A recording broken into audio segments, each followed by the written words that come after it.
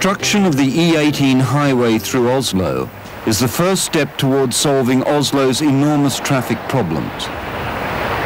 The initial stage will be 2 3-lane tunnels.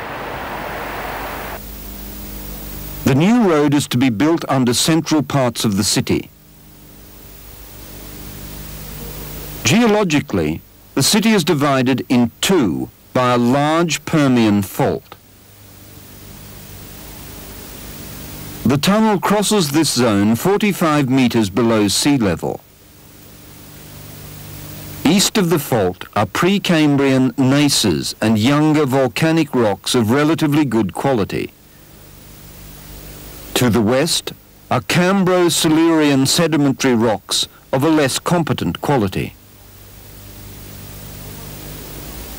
The fault is filled with quaternary soils consisting of permeable sand and gravel overlain by marine clay. At the fault, rock quality is quite poor, which meant that the Public Roads Administration of Norway, Oslo Road Department, were faced with two problems. First of all, a stability problem. The overburden was only 5 meters at its most narrow.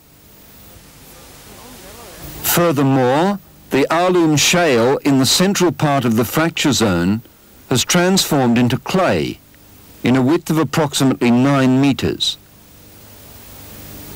Secondly, there was a water tightness problem. Through the fissures along the main fault, large quantities of water could enter the tunnel from the sand and gravel above.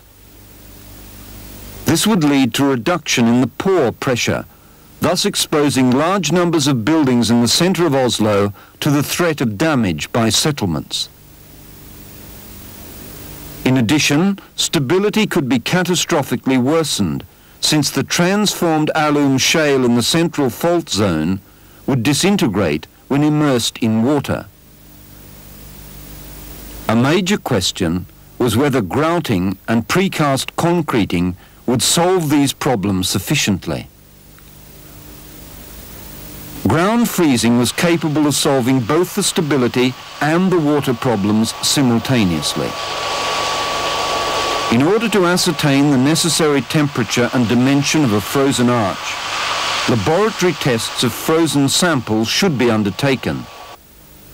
For this project, such tests were carried out by Sintef Geoteknik in Trondheim. GEOFROST calculates the freezing time with the help of advanced computer programs. Thermocouples are used to check that the design values are reached. The arch was designed to be at least 2 meters thick and have a temperature of at least minus 15 degrees Celsius. This stabilizing and watertight frozen arch was established from one side before the drilling and blasting continued from the other side. Freezing pipes will be mounted in drilled holes in 2 arches around the tunnel.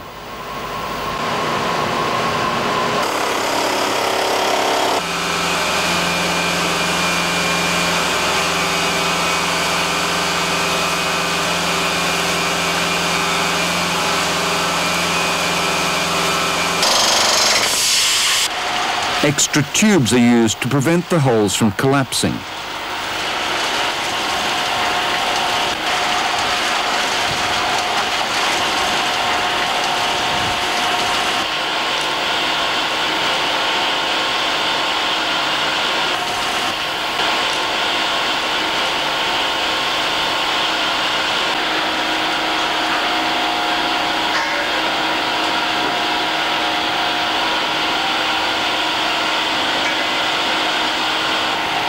The freezing pipes are coaxial to allow the cold liquid to circulate.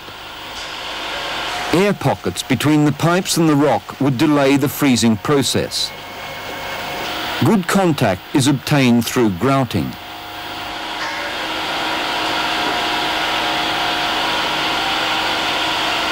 The liquid in the freezing pipes must be harmless to human beings and the environment in case of leakage because of an accident. Therefore, brine, a mixture of water and calcium chloride, is used.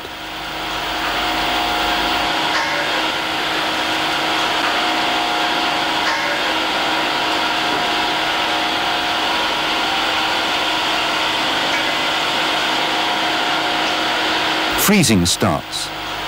Two separate closed systems are in use. Ammonia circulates through heat exchangers inside the freezing plant and extracts the heat from the brine circulating in the freezing pipes. The freezing speed is largely determined by the type of mass to be frozen, but also by the spacing and the temperature of the freezing pipes.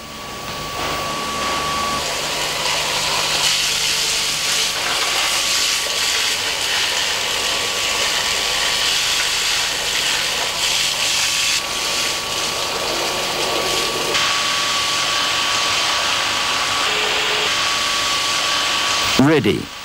Tunnelling can now proceed in safety.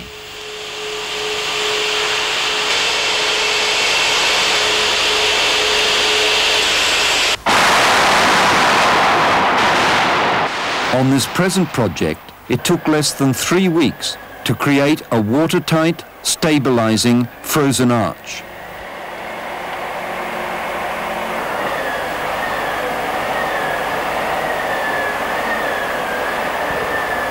The rock surface is very cold, but no insulation is necessary in order to complete the concreting without any problems.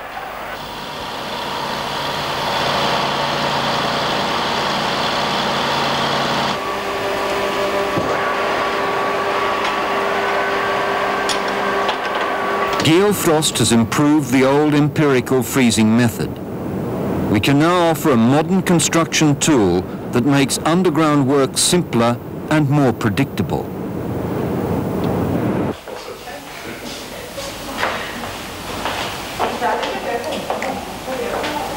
Cooperation between GEOFROST and SINTEF Geotechnik is excellent. SINTEF has all the modern equipment necessary for the treatment and testing of ice and other frozen ground materials.